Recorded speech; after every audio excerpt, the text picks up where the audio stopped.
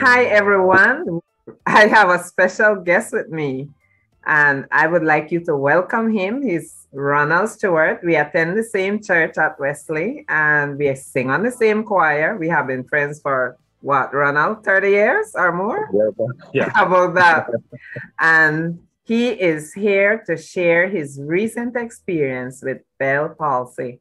And if you have been watching Wesley church service on Sundays, this is our videographer. So you get to see and hear him.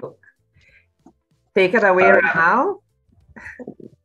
Welcome to everybody who's joining us, and it's a opportunity that I appreciate at Cynthia's invitation to share with you that experience. Thank you for coming.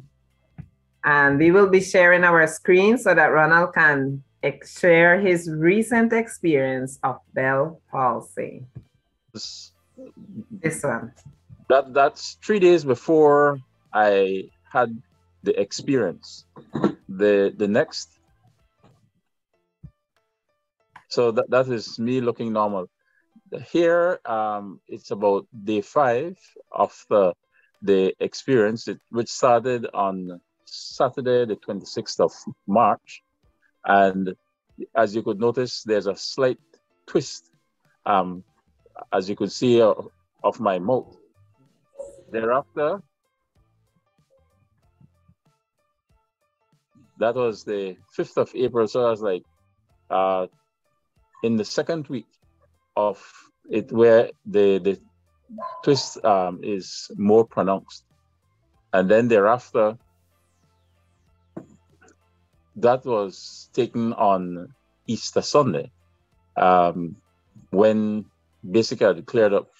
And in essence, Bell palsy is a condition that it's activated by a virus that lives within the nerves. It's generally caused by, if you have had chicken pox at some point in the past. In my case, I could recall it happened 13 years ago.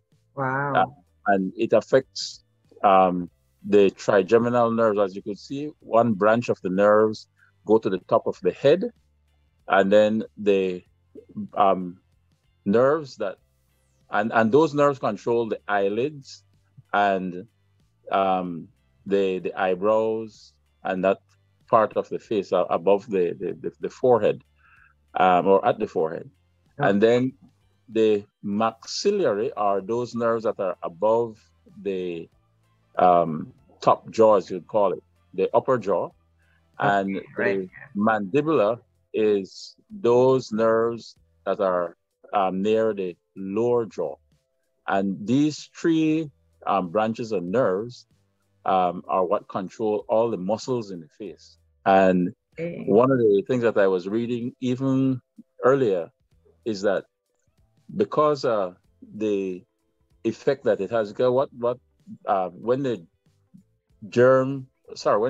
the virus gets activated, it causes inflammation and swelling of the nerve, and therefore the nerve cannot communicate with the muscle. And so you see that twist, because these muscles are on both sides of, not muscles, these nerves are on both sides of your face. And so when one side is affected, which is generally the case of that condition, Bell palsy, you'll see that twist. And all I had to do, this is just another image to show that one is the ophthalmic nerve and the area that it controls. The second is the maxillary, the nerves that are in that area of the upper jaw. And 3 is those near the lower jaw, and the muscles that are controlled within that. So all these things work together. And it was not until I had the experience that I did some research and found out more about it. And my willingness to share, as Cynthia has asked, is to let persons understand that, one, friends of mine who saw it when it began to happen, were concerned that it was a stroke. But then knowing that I don't have any pre-existing condition, I don't take medication. Basically, exercise. Yeah, healthy lifestyle. I knew it wasn't that, and so I wasn't worried. But within half an hour, the experience, But I was consulting with the before doctor. you tell us about going to the doctor, can you tell us how it first started? Like, where were you? Well, what had happened, and this is my belief, is that I had gone to bed normal the night before, and I had forgotten to close one window in my bedroom. And that weekend, we were experiencing a cold front. Oh, okay. And when I woke up early morning, I didn't feel cold or anything, but I just closed the window.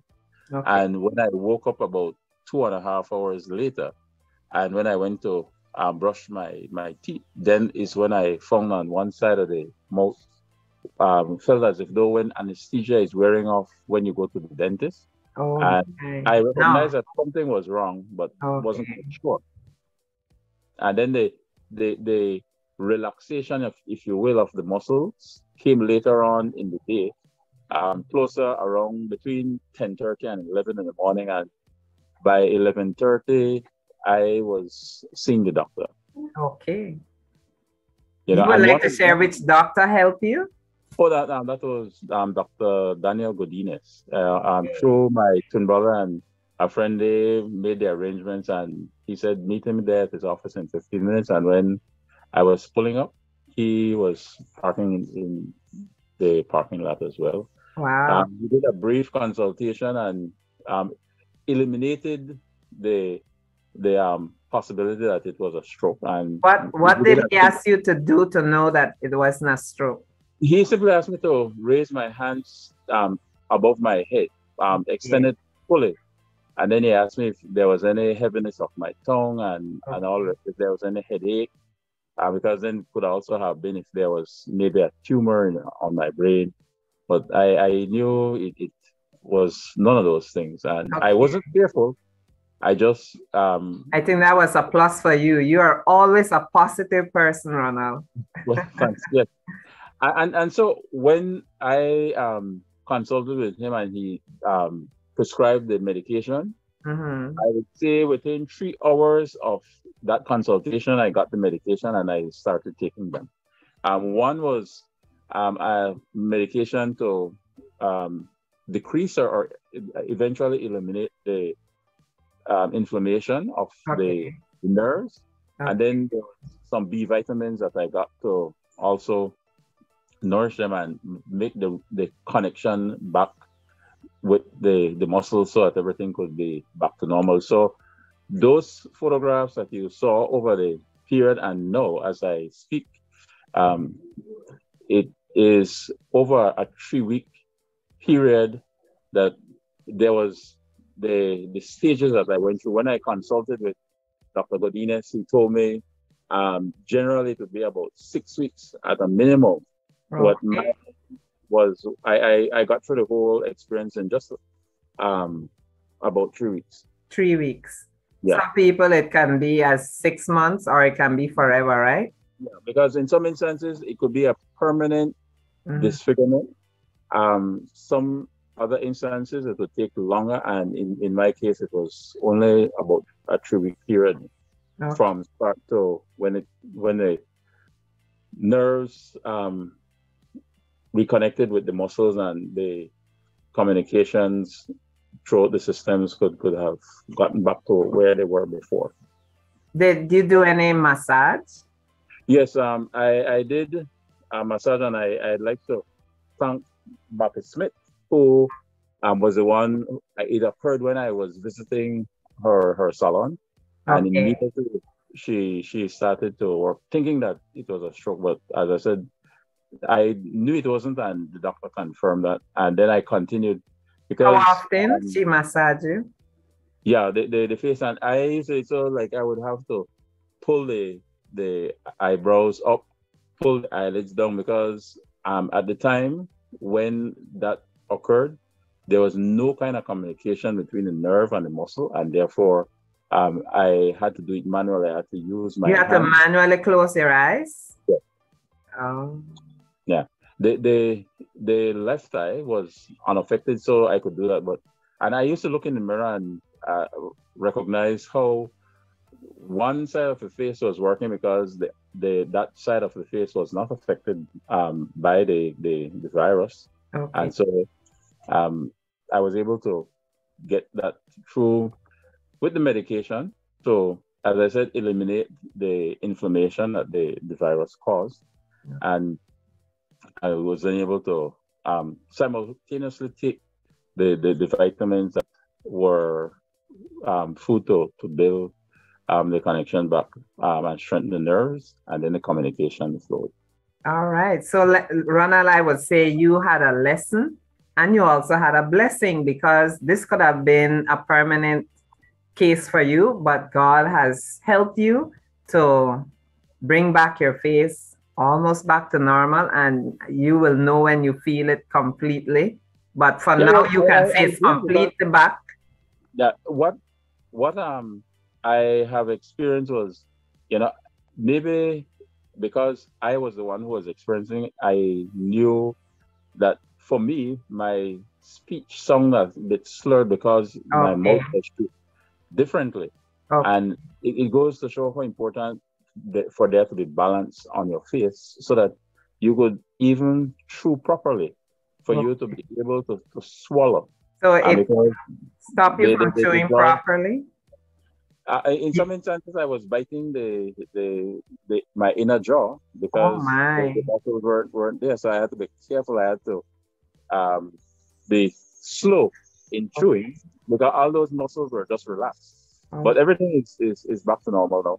All right. Let's give a hand clap for that and thank God for bringing you back. And one of the things I would recommend for all of you who are tuned in, who are listening, should you have an experience like that, or anybody that you are acquainted with, it could be a relative, a friend, a co-worker, a neighbor, what have you, seek medical attention right away.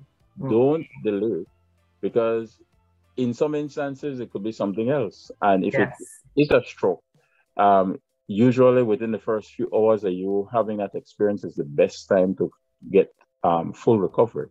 Yes. So whatever the condition is, make sure that you seek medical attention right away. Yes. Thank you, Ronald. First. Sorry, go ahead. Go ahead. No, I was just saying that it's such a little time, but the nature of the program, as you do, Cynthia, is just to give nuggets. And if there are persons who would want additional information, they could always reach out and I could share more. Very good. All right. Thank you, Ronald. It really is an eye-opener for all of us. And I definitely hope that those who need this information may be able to get it. And thank you so much for being so brave to share your picture, even though you look back normal, and thank God that you are okay again.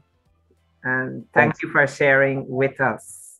I always look at it, I say, whenever we have experiences, I say it's God's way of using us so that we could inform others about experiences that we have, and the fact that faith leads us in ways that fear won't. Yes. And Ronald didn't share this, but we have a prayer group at Wesley Church, and we were all praying for him. So thank you, Ronald. Yes, thank you too, Cynthia. Yes, and thank you are welcome. Joining. Yes.